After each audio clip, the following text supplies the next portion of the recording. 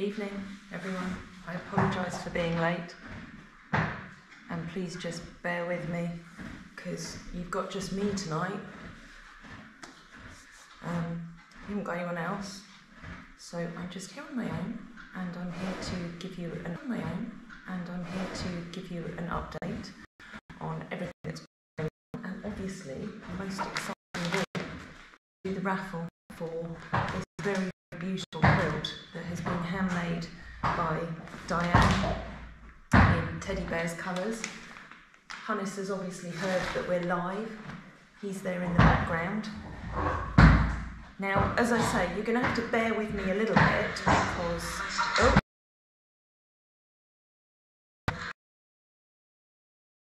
I'm just so excited.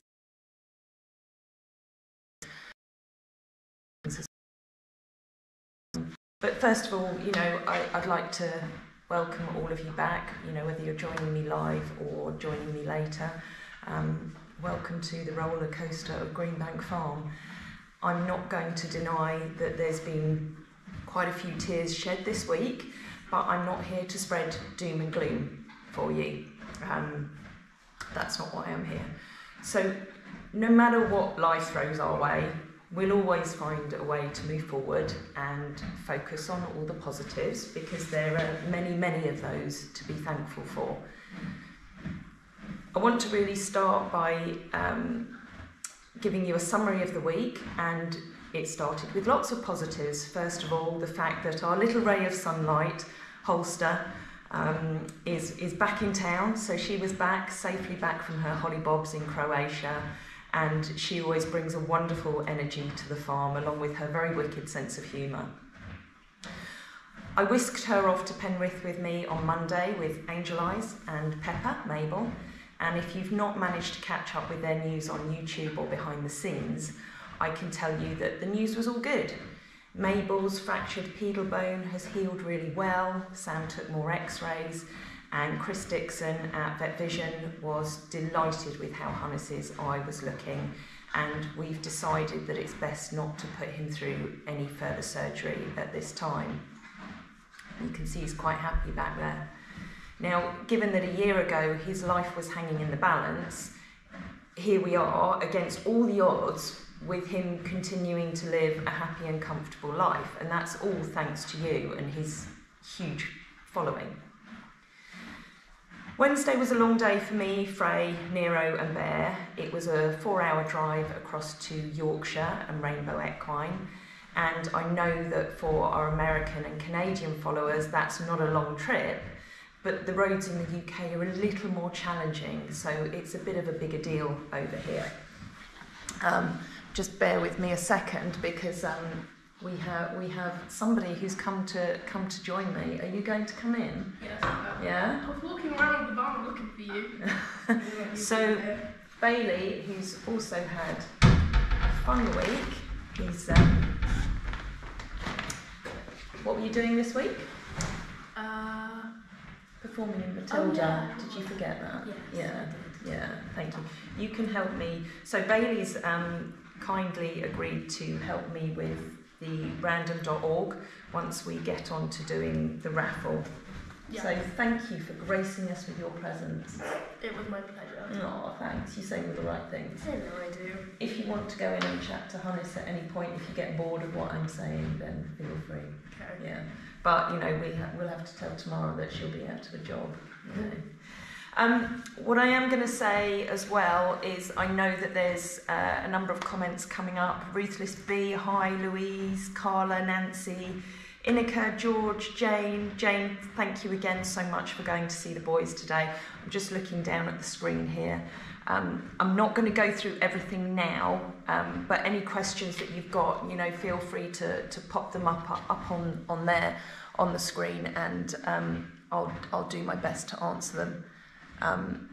But going back to Wednesday, we left the boys at Rainbow Equine. They were very settled, they were happy, blissfully unaware of what lay ahead for the pair of them the following day. Also on Wednesday, I was quite anxious for a lot of reasons. One of the reasons was the Fenway Foundation, who I admire so much, and I have done for many years because of the work they do for the breed. They released their latest Frisian Advocate podcast, which happened to be an interview they did with me late last year. I was hugely flattered and very proud to have been invited, but I was quite nervous about listening to it back. So thank you for those who gave me feedback and said they enjoyed it. Anyway, going back to Thursday and what happened at Rainbow, and I'm going to start with Nero, if that's okay. Now, for anybody who's joining us tonight who's perhaps new to the channel, I'm going to give you a quick background on our little rainbow boy. He arrived with us in November with a rainbow glowing over the farm as the horse box arrived. His owners had found that he'd got a very badly damaged hock that meant that he was unlikely to be able to work in the traditional sense, and they felt that their only option was to have him put to sleep. We offered him a lifeline here at the sanctuary because at just 5 years old he deserved a chance, and because having dealt with a number of horses over the years with health challenges, we believed that with the followers that we could help him. Now, as we're at capacity, which a lot of you will already know, the original plan was to get his pain management under control and then place him in foster care. But as we all know, plans do like to change, especially here. Now, without going into the full story, as I'm very conscious of time and the fact that we have this very important raffle to draw, plus I need to update you most importantly on Bear. With Nero, although we managed his pain when he first arrived with some steroid injections, it soon became very clear that we needed to take more drastic action to help him in the long term. So on Thursday, he underwent surgery.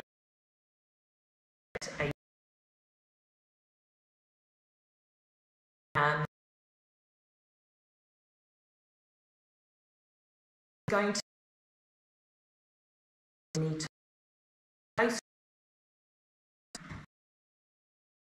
possibly he should be painful.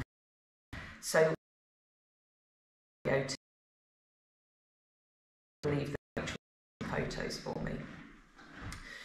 The surgery went really well. He was a little lively in recovery, but fortunately he came through without any problems, so I'm entertained. Okay, Bear.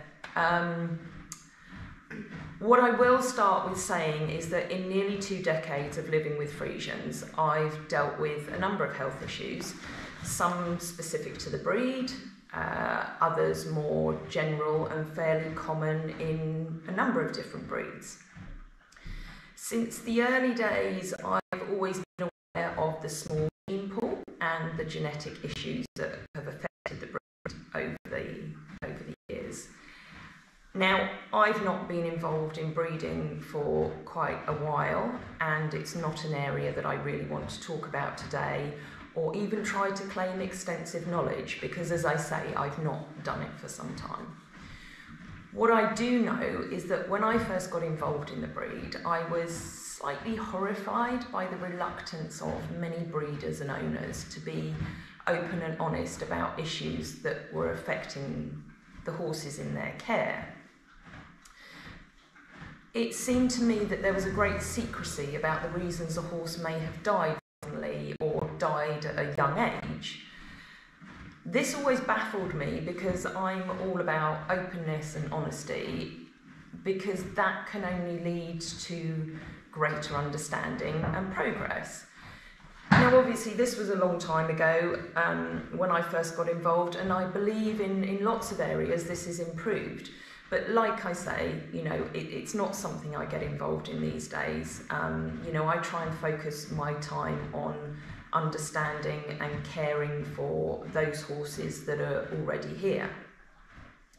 So, of course, in that time, as I say, I've dealt with a number of now commonly known conditions that can affect the Frisian horse, many of which are a result of a connective tissue disorder, from gastroparesis, gastric rupture, megaesophagus, aortic rupture, to name just a few.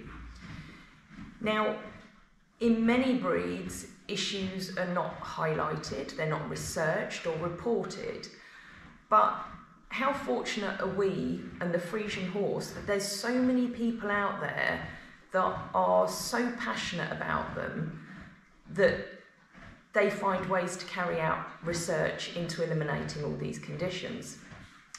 The Fenway Foundation, who I mentioned earlier, have been an absolute driving force behind all of the research. They've produced papers, they've done studies, they share all this with owners, and what they've done is absolutely priceless and should never be taken for granted. I've been conscious for a number of years that one of the conditions seen in a number of Frisians, but not specific to Frisians, is degenerative suspensory ligament disease. I'm quite impressed I said that. Now, I've been fortunate that I've never had to deal with this, and I've kind of put my head in the sand and not looked into it, because I can be a bit blinkered with things like this until I need to open my eyes and look a little further. So, before I get emotional again, as that's not good for anyone, I'm going to do my best to summarise Rainbow's findings with Bear. You've got a little idea now. And again, I'm going to put together a video to explain in more detail with what Jonathan Dixon has shared with me. Jonathan is Rainbow's imaging specialist, and it's fair to say that Bear gave him and his colleagues an awful lot to think about and analyse over the last few days. I spent an hour on the phone to him yesterday, and bearing in mind, excuse the pun, that Bear was so lame on his left hind, where he was on medication, he would hold it in the air to avoid having to put weight on it. And because he wasn't improving, that's why we got Sam to do the x-rays, and that's where we saw all these abnormal and unusual changes in his long and short pastern bones. Because of this, we needed more detailed imaging with CT scans, what was and happening in soft tissues surrounding it. These images themselves highlighted a lot of unusual activity, but what happened the day after these scans took place gave the team at Rainbow another reason to evaluate exactly what was going on. Now, the plan was to carry out further exams on his left hind leg, ultrasound nerve blocks, because that's the one he was so uncomfortable on. However, when he came out, he was significantly more lame on the hind. So here's bones, red herring. Concern has been that both of his fetlocks are sinking. In his left hind, he has bone loss at the top of his long pastern bone, at the back of the fetlock. The suspensory ligaments in both of his hind legs are far too stretchy. They should be nice and tight to support his fetlocks, but they're not. Now, before this, we'd all been thinking that surgery was going to be an option to help stabilise far more complicated than Nero's movement in that joint. But because he's lame in both, they couldn't both be done at the same time. One would have to be done. He would need 6 to 12 months to recover before the other could be done. And the potential additional damage that would be causing to the right hind leg while he recovered from that surgery could be absolutely catastrophic. So certainly at this stage, it wouldn't be kind or fair for us to put him through this. Now, as I understand, horses with degenerative suspensory ligament disease, have an abnormal healing response, and the damaged tissue heals with cartilage instead of collagen and can't restore itself to normal strength. Now, what this means is that as the disease progresses, these damaged tissues continue to break down even further, just with the strain of normal function. There is no cure for this, and there's only management, and that's what we now need to do. Jonathan said to me there's 3 things that we can do to start with, all very doable. Special shoes that Chris, our farrier, will be able to make to offer support to his fetlock joints. He had yesterday injections of a gel called Arthramid into both his fetlock joints, so that in itself is going to help. And he had the first round of shockwave therapy yesterday, and I will just need to find somewhere local where he can have 3 more treatments of this at 2 weekly intervals. In many situations like this, as a horse is unlikely to be able to work in the traditional sense, again, they would be put to sleep. And if over the next few months it's clear that we're not going to be able to manage Bear's discomfort and give him the chance to lead a comfortable life, we too will have to make that heartbreaking decision to do the right thing for him. But we're not at that point yet, I hasten to say.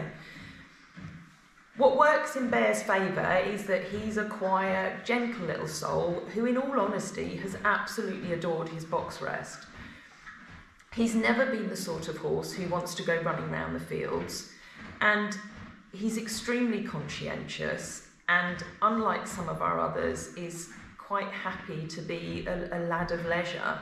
You know, he doesn't need his brain to be stimulated with lots of activity.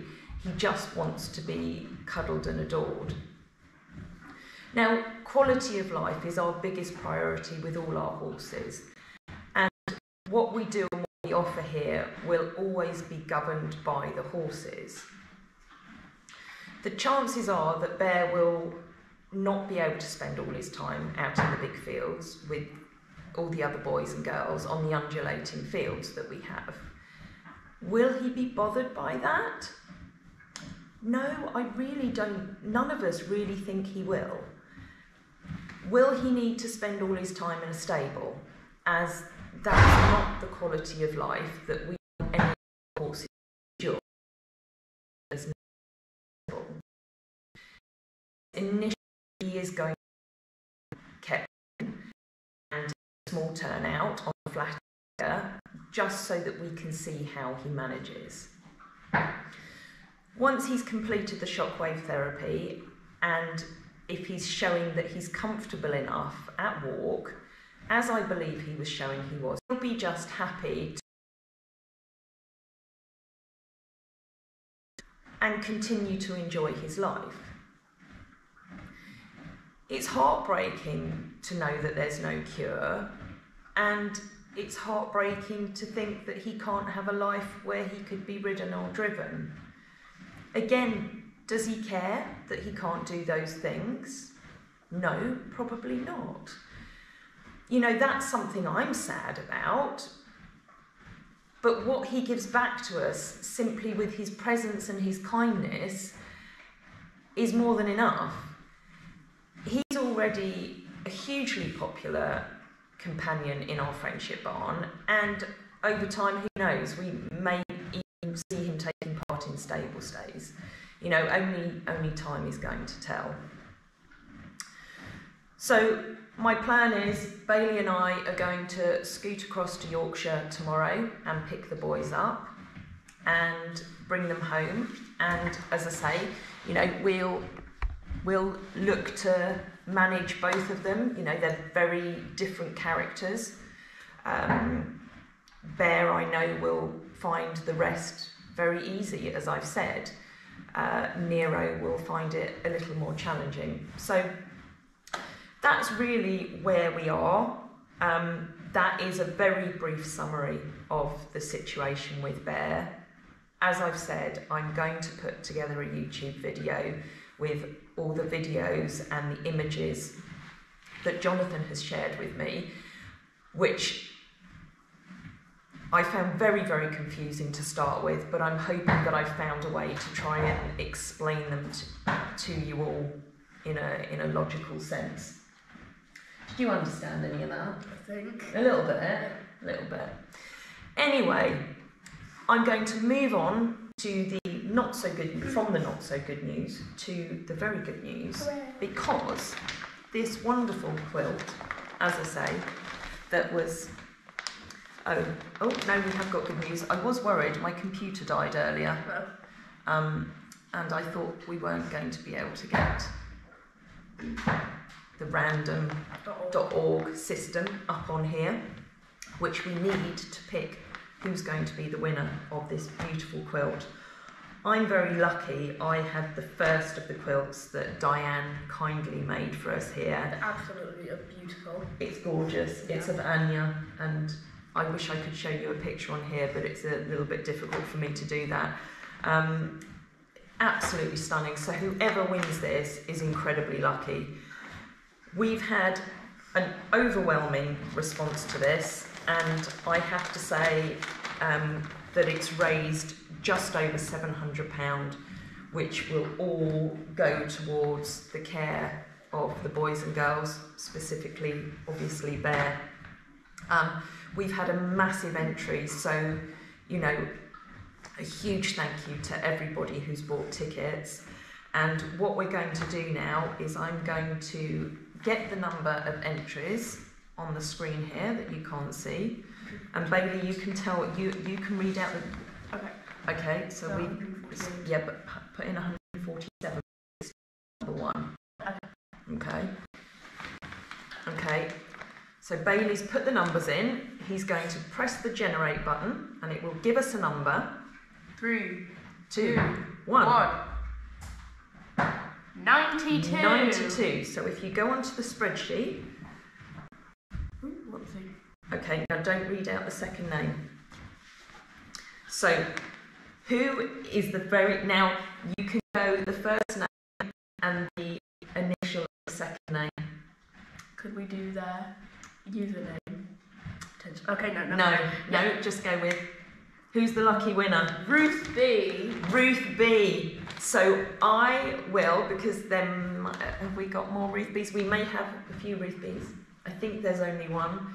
I will drop you a line later tonight, if you heard that, beyond Hannes's snorting, and we will get this across to you as soon as we can. It will go in the post on Monday.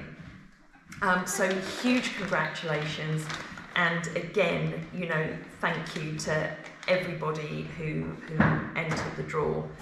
You know, I've got so many thank yous to make, and I really couldn't possibly name everybody, and at the risk of being repetitive, we really couldn't do any of this and give the horses this care if it wasn't for all of you. I would like to, before I go on to the questions, I would like to just mention a few names of those who we can really call our guardian angels.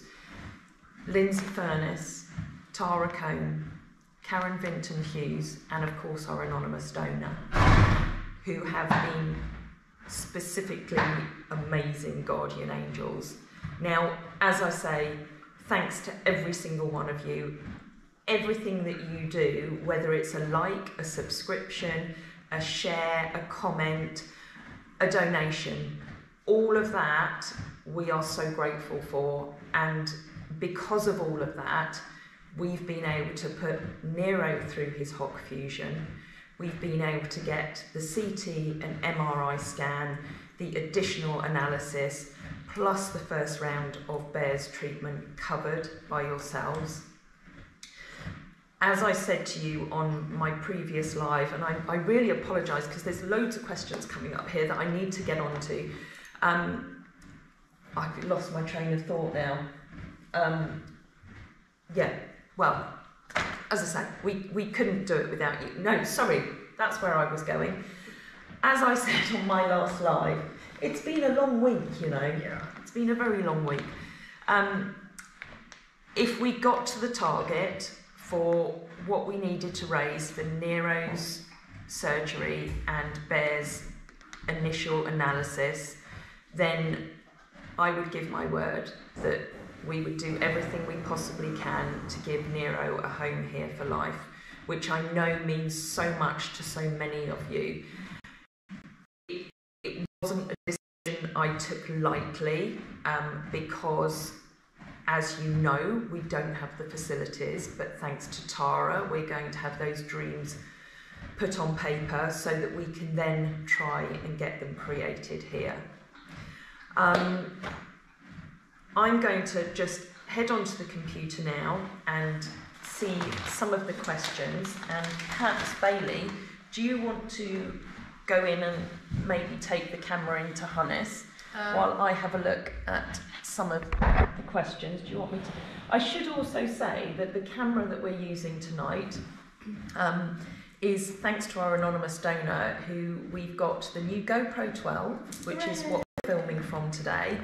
And that's going to enable us to do more live streaming action with the horses maybe wandering around the yard. If you didn't see the YouTube video of Annie and JB wearing our old GoPro, then do take a look on the YouTube page. And hopefully we'll be able to live stream some of that. We're also looking, thanks to Lindsay, at having other cameras situated around the farm, but that's something I haven't had a chance to look into yet. Anyway, I'm going to go to the questions. Right, Bailey, do you think you can manage the camera if I give it to you? Probably not, but I'll try. I think you can try. Okay. So, do you want to take it through? I'll take the wires out and maybe just stop this side and just show everyone Hannes, who's busy munching at the back there. So you can go a little bit. That's it. Just keep an eye on the camera, and let me go to. Just let me know if you can't hear me. I'm going to start from the bottom up, which is probably a little bit unfair. Katie, Tracy, I hope you will be repetitive on everything you said up to the time you started to talk about the quilt. You were breaking up the entire time. We'd catch a word or two and then silence. Well, that's not good. That's very not good. Oh dear. I'm very sorry about that. That's the problem. Right, but this is the problem with me not looking at it while we're going. Okay. Right, so if there's a lot of breakup,